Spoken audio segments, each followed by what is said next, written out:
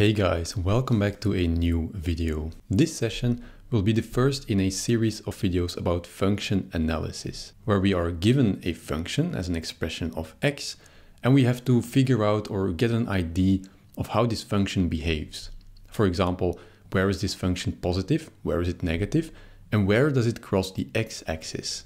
Or how does this function behave when x becomes a very large positive or negative number? All of these pieces of information will help us to make a rough sketch of the graph of this function. In this particular session, we'll be focusing on polynomials, which are functions that are made up of powers of x. As always, we will start out very basic to get an idea how this systematic approach works, and the exercises will get progressively more difficult, so feel free to skip around according to your own level. You will be able to find the timestamps in the description or the comment section below. With this intro out of the way, let's go into the first exercise. The first exercise will consider this function. F of x is minus 2 times x plus 4. Now we see that this function is a linear function. And we know from linear functions that they are graphically represented by a straight line. So we already have a rough idea what the end result should look like. The first step in the systematic approach of function analysis is to find the special points of this function. What are special points? These are points that will tell us something more about where this function is positive, where it is negative, and how it behaves when x becomes a very large positive or negative number. For polynomials, the special x points will always be plus and minus infinity, which means x becoming a very large positive or negative number. Think, for example, plus or minus 1 million. And x is equal to 0, where the function will cross the vertical axis. For f of x, the special point will always be where f of x is 0. Why is this a special point?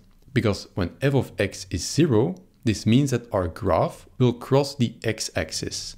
And it means that our function will change sign. And this means that at this point our function will switch signs from positive to negative or from negative to positive. Let's calculate now what the function value becomes for our special x points. And let's start when x becomes minus infinity, which, as I said, can just be, for example, minus 1 million. We can just fill this in as any other number. So we get minus 2 times minus infinity plus 4. When we are working with infinities, the only thing that really matters is the sign of the infinity. Here we have minus infinity and we multiply it with minus 2. And whether it is minus 1 or minus 10,000 doesn't really matter, because infinity is just so large that any number that you can think of is irrelevant. The relevant part is the minus sign. We have to multiply minus infinity with minus 2. And minus times minus gives plus. So this will tend to plus infinity. So a very large positive number. What about this 4? Well, as I said, when we're working with infinities, adding or subtracting numbers doesn't really matter, because they all are irrelevant when we're talking about such big numbers. So we know that if x becomes a very large negative number, f of x will become a very large positive number. The next special point is when x is equal to 0. And this, again, can be very easily filled in. So we have minus 2 times 0 plus 4, which is of course equal to 4. So we know that if x is equal to 0, our function value will be positive and will be more specifically 4. Then we look at our final special x point, which is where x goes to a very large positive number, so plus infinity to represent this scenario. We can also just fill this in, so we have minus 2 times plus infinity plus 4, and we already know that this plus 4 doesn't really matter. Again, what is important here is to look at the sign which the infinity gets. So we have plus infinity times minus 2, so we get minus infinity, which means that if x becomes a very large positive number, our function value will become a very large negative number. To end off, we will look at what x we need to have our function value cross the x-axis. So at what x is our function value f of x 0? Well, this basically means that minus 2x plus 4, which is our function, is equal to 0. And in this expression, we have to find a value for this x. As you can see, this is simply solving a linear equation. And if you're unfamiliar with this, I gladly refer you to my previous video where I solve such equations step by step. For now, let's just do this quite quickly. So we have minus 2x is equal to minus 4, or of course, x is equal to 2. And we already have our fourth special point. At this point, the heavy lifting is already done, because now we simply translate or rewrite the results that we got into a diagram or a table. This table will help us to identify where our function will be positive and where it will be negative. On the first row, the x row, we fill in all of these special points for x. So we had minus infinity, 0, 2, and plus infinity. And how do I get these four numbers? Well, we saw that the special numbers for x that we looked at are minus infinity, plus infinity, and 0. And we also found that for x is equal to 2, our function will be 0. So these are the four values of x for which we know what our function value is. And we just fill this in. So for minus infinity, we know that we will get plus infinity, so a very large positive number. So we just fill this in. For 0, we found that f of x will be 4. So we also fill this in. Then for x is equal to 2, we found that this is exactly the x where our function is 0. So where it crosses the x-axis. This means that at this point our function will switch signs. And then for plus infinity, we know that our function will return a very large negative number. Now that we have rewritten our results in this tabular form, we can very easily figure out where our function is positive or negative. We know that at 0, our function changes sign from going from positive to negative or negative to positive.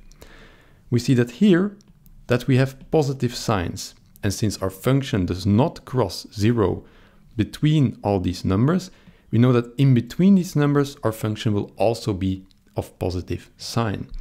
Then at 0, it will change sign. So we know that here it will be a minus. And minus infinity also gives a minus sign. And this row basically directly shows us the sign behavior of our function, which we will use now to make a rough sketch of our function. To make a sketch, we draw the x-axis, and the vertical axis is the f of x axis. And we draw several points of which we know the function value. And to draw these points, we look at this row here, the x row. We know that for x is equal to 0, our function will be 4. So we can directly draw this on our graph. So x is equal to 0 is the vertical axis, and then we write the number 4 here. So this point will be part of our graph. Then we know that for x is equal to 2, our function crosses the x-axis, so our function value is 0. So here is x is equal to 2, which is around half of 4.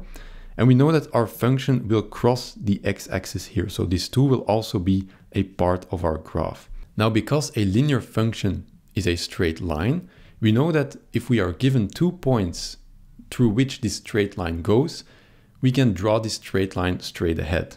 So we know that our straight line will cross 4 and 2 here.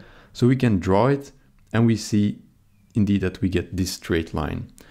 Now we can easily check that our infinity results are also correct, because we see that if we go to minus infinity of x, our function goes to positive infinity, it just explodes. And we see that if we go to a very large positive x, our function becomes a very large negative number. So these also check out. And this is how you approach function analysis in a systematic way. Let's now step it up a bit and go to the next exercise. In this next exercise, we will look at the function f of x is equal to minus x squared plus 3 times x minus 2. which is a polynomial of second degree, because the highest power of x is equal to 2. We know about polynomials of second degree that they are graphically represented by a parabola. Now, which kind of parabola we will figure out in this exercise. What we do know, however, already, is that it will be a parabola which is pointed downward, in contrast to a happy parabola which is pointing upward. Now, why do we know this already, that it is the sad parabola? Because there is a minus sign in front of the x squared. The first step in function analysis of any function really is to find these special points. Now, what are special points? These are the points that will give us some more information of how this function behaves. For polynomials, the special points for x will always be plus and minus infinity, and x is equal to 0. And for the value f of x, this will always be f of x is equal to 0, because at this point, the function crosses the x-axis. And we know that at this point, the sign of the function will switch from positive to negative or from negative to positive. As in the previous exercise, let's just calculate what these function values become for these 3 special points of x, starting with x going to minus infinity, so a very large negative number. We can just fill this in as minus infinity squared plus 3 times minus infinity minus 2. And as I said before, the only important part when working with infinities is the sign of the infinity. And we know here that minus infinity squared will become plus infinity, because minus squared always becomes a positive number. So we get minus infinity for this first term. And for this second term, we also have 3 times minus infinity, which also becomes minus infinity. And this minus 2 just, well, drops out, or it's not really relevant when we're talking about very large numbers. So we see that this simply becomes minus infinity, because minus infinity just becomes a very large negative number.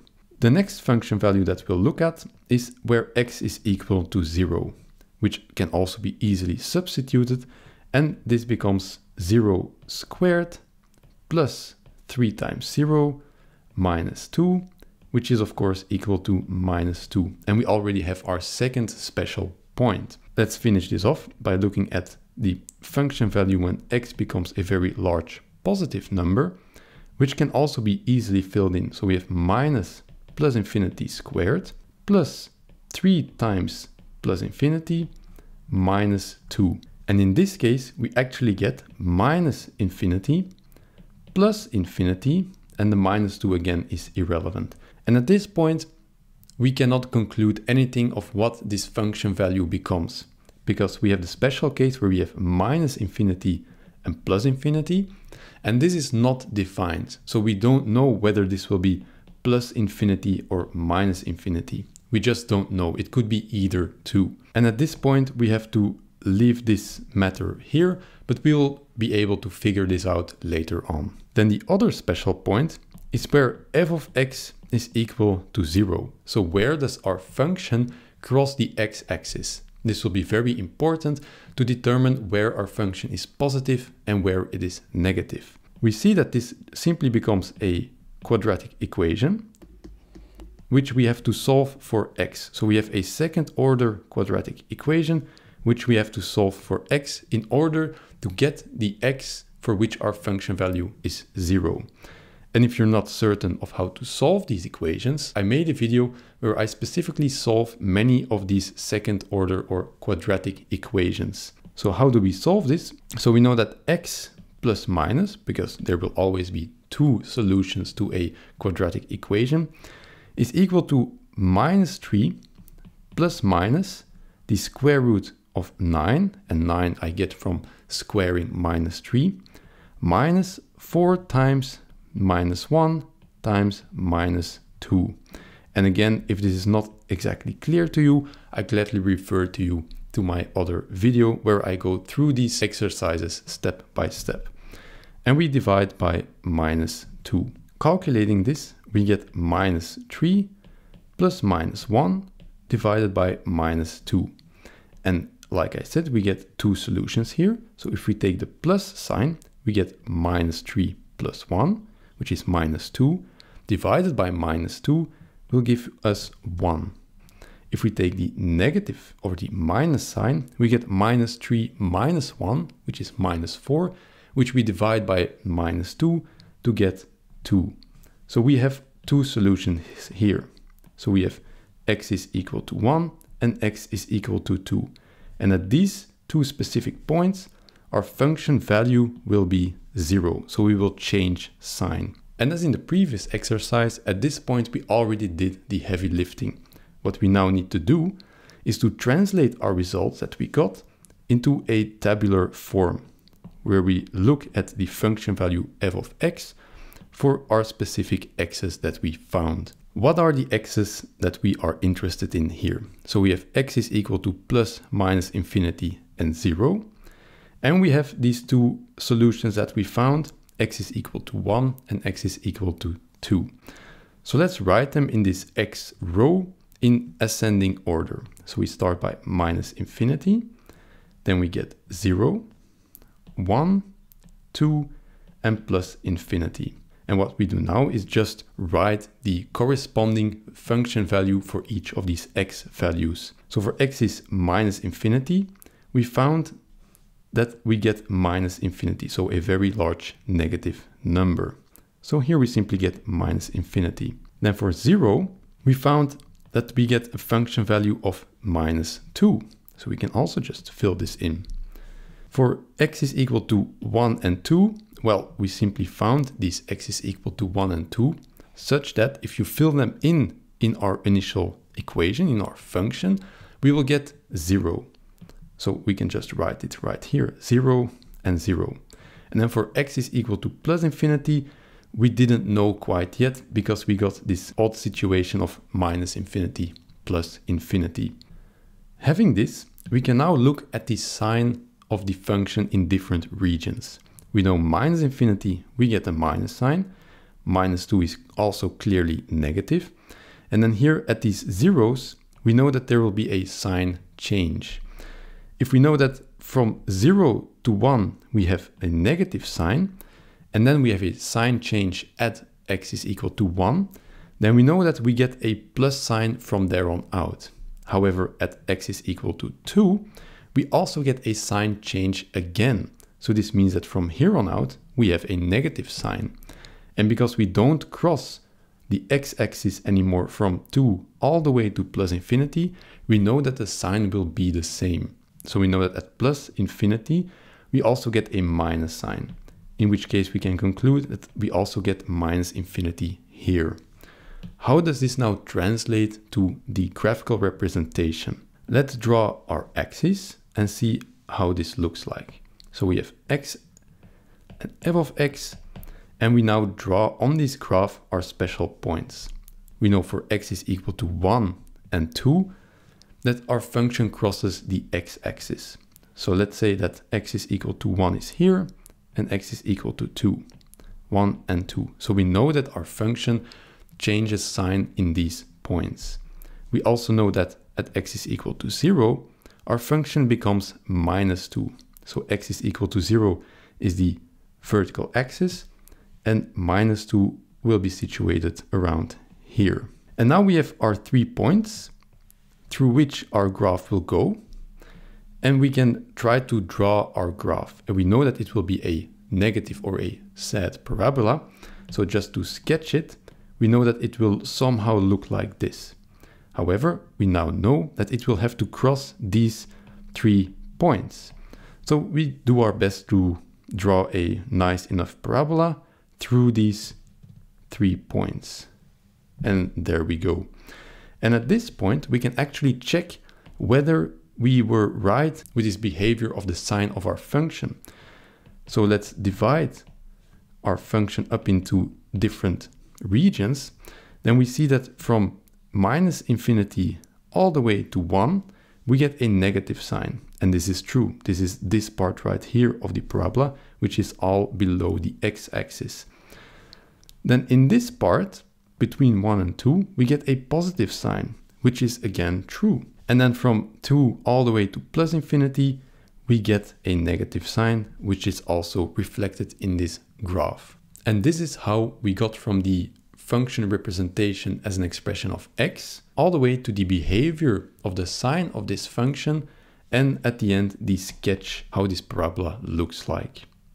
Let's now go to the third and final exercise. For the third and final exercise, we'll be looking at the function f of x is equal to x to the power of 3 minus 2x squared minus x plus 2, which is a polynomial of third degree because the largest power of x is 3. At this point, it is not quite clear how this function actually looks like graphically. And this is why we will be investigating this function using the same method as we did before. And this method always starts with looking at the special points, which are the points that will give us some more information about how this function behaves, where it's positive, where it's negative, and how it behaves at very large or very large positive and very large negative numbers. For polynomials, this will always be x is plus minus infinity and x is equal to 0. And f of x is equal to 0, which will tell us where the function changes sign, because at this point, the function goes from positive to negative. Again, we can just fill this in. So we have f when x goes to minus infinity, which is equal to minus infinity to the power of 3 minus 2 times minus infinity squared minus minus infinity plus 2. And again, it's the signs that are important when working with infinities. And we know that a minus sign to the power of 3 will again be a minus sign. So we get minus infinity. Minus this 2 doesn't really matter, so it's irrelevant. But what does matter is this minus sign, because we know that minus minus infinity squared will again be minus infinity. And here we will get minus minus infinity, which is, well, rather unfortunately plus infinity. Because as we saw in the previous exercise, this means that we do not have an idea how this function behaves when x becomes a very large negative number, because we have minus infinity plus infinity, so we have to leave it like this for now. The next special point for x is when x is equal to 0. And this will always be very straightforward, because we can just fill it in. So we get 0 to the power of 3 minus 2 times 0 squared minus 0 plus 2. And this plus 2 is the only thing that remains. So we have that the result is 2. Then the third special point is when x becomes a very large positive number. And this we can find by simply filling it in. So we have plus infinity cubed minus 2 times plus infinity squared minus plus infinity plus 2. And again, we will be looking at these signs only here. So we get plus infinity minus plus infinity squared is minus infinity. And we again see that we will not get a satisfying result from this, because here we get also minus infinity and we get plus infinity minus infinity, which doesn't give us any conclusive answer. So from this section alone, we only got that from when x is equal to 0, f of x will be equal to 2, which is a positive number, which will help us out in the end. Let's look now at the other special point, which is finding the x for which our function value is 0. And in this case, this boils down to solving this third order equation in x, which is not straightforward and will often, which in this case boils down to solving this third order equation in x, which is not at all straightforward and will often ask a lot of calculation. However, what do we know about third order equations? We know that it will have always 3 zeros, so it will have 3 solutions. And this means that we can rewrite this equation as the following product of terms. So x minus z1 times x minus z2 times x minus z3. And z1, 2, and 3 are actually the solutions that we look for in this equation. Because if we fill in this solution, then we will get, if x is z1, this will be 0 and thus the entire thing will be 0. If x2 is z2, then this term will be 0, and so the entire product will be 0. And if x is equal to z3, then this term will be 0, and the entire product will also be 0. So what we look for is z1, z2, and z3, and these will be the three solutions to our third order equation. Now, in general, this will need a lot of calculations. However, if you come across such a third order equation in the wild, what will always be a good idea is to fill in x is equal to 1 and x is equal to minus 1. Because you might just be lucky and 1 or minus 1 being one of the three solutions. And you will be able to find out in a very swift fashion. So let's fill in x is equal to 1. So we get 1 to the power of 3 minus 2 times 1 squared minus 1 plus 2, which is equal to 1 minus 2 minus 1 plus 2, which is indeed equal to 0. And we already found our first 0. So we know that z1 is equal to 1. Let's test our luck again with x is equal to minus 1, which means that we get minus 1 cubed minus 2 times minus 1 squared minus minus 1 plus 2. And this becomes minus 1, because minus 1 cubed is minus 1, minus 2, because minus 1 squared is 1 times minus 2 is minus 2, minus minus 1 becomes plus 1, and plus 2. And again, we have 0.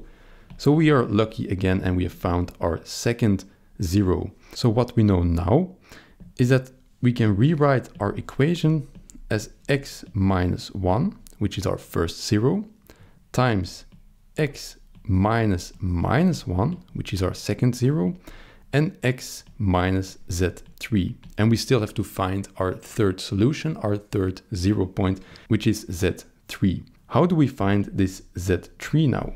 Well, we know that in our original equation, we had this plus 2, which was the only term that did not have an x multiplied by it. So it means that if we multiply this minus 1 with this plus 1 and this minus z3, that this has to be equal to plus 2, because only then will these forms be equivalent. So we get minus 1 times plus 1 times minus z3 is equal, or has to be equal to 2. And of course we find that this is only true when z3 is equal to 2. And we already found our third solution.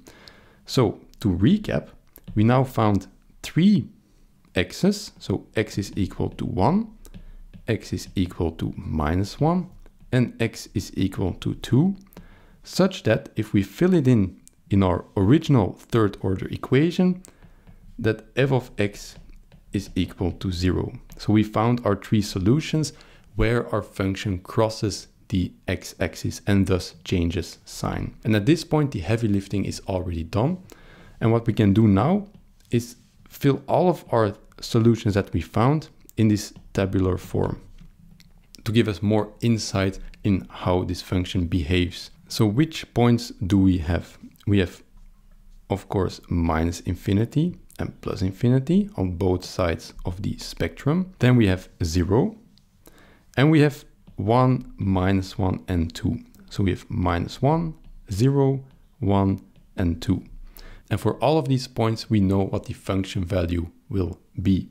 So we can just fill this in. So for x is equal to minus 1, 1, and 2, we already know that the function value will be 0, because it's exactly these x's for which our f of x is 0. That's how we calculated them. So we know that here we get 0, 0, and 0. And at these points, the function will switch signs. These are very important points. For x is equal to 0, we calculated that our function value will be 2. So we already are able to fill this in. So we get 2 here, which is a positive sign. Then for minus infinity and plus infinity, we still don't know. But if we now look at the behavior of the sign of the function, so plus or minus, we can determine or figure out what the sign will be in minus and plus infinity. So we know that at 0, our function will change sign. And only at these points will our function change sign. And we know that 2 is a positive number. If the positive number 2, for example, will have to change sign when it crosses 1 and it crosses -1, then we know that from this point it will be a negative sign. And this particular negative sign will be negative all the way to -infinity. So we know that this will be -infinity. Then on the other side, we see that this minus sign here will again change sign at this point, at the x equal 2 point. And from here on, it will be a plus sign. And since the function does not change sign between 2 all the way up to +infinity, we know that here it will also be a plus sign, and thus at +infinity, we will get +infinity. Let's now translate what we found onto the graphical representation. And let's see how good of a sketch we will be able to draw given this information. So we have x and f of x. And because we don't quite know how this function will look like, as was the case in the first and the second exercise, we will first indicate the different regions where our function will be positive and negative. And to do this, we will first draw our special points, our special x points on the x-axis. So we have 2 over here, then we have 1, here we have 0, and here we have -1. And we know that in each of these 3 points, our function will be 0. That's what we found in this row. And this is exactly where our function will change sign. So if we just indicate the regions that are formed by these points, then we know where our function will be positive and negative. Because we know that between -1 and 1, our function will be positive. So here we will be positive. Then we know between 1 and 2, it will be negative. And from 2 on out, it will again be positive. And also from -1 out to -infinity, it will be negative. So this already gives us an idea how our function will look like. It will be negative, positive, negative, and positive again.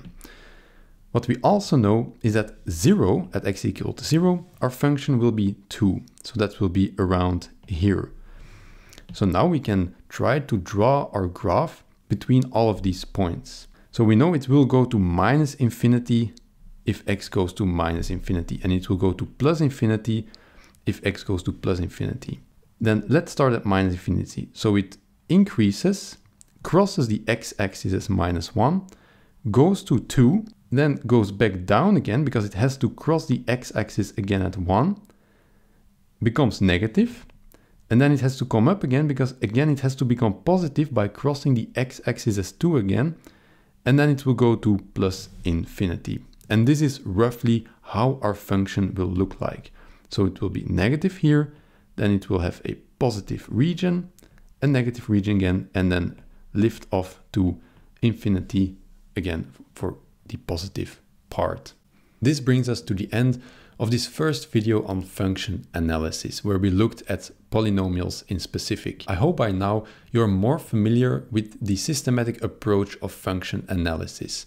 And in future videos, we will look at functions more complex than polynomials. However, the same systematic approach will still be valid. As always, if you have a question or a suggestion for a topic for a future video, just let me know in the comment section below. If you liked the video, give it a like. And if you want to get notified for future releases, hit the subscribe button. And as always, thank you for watching, and I will see you guys in the next video. Bye.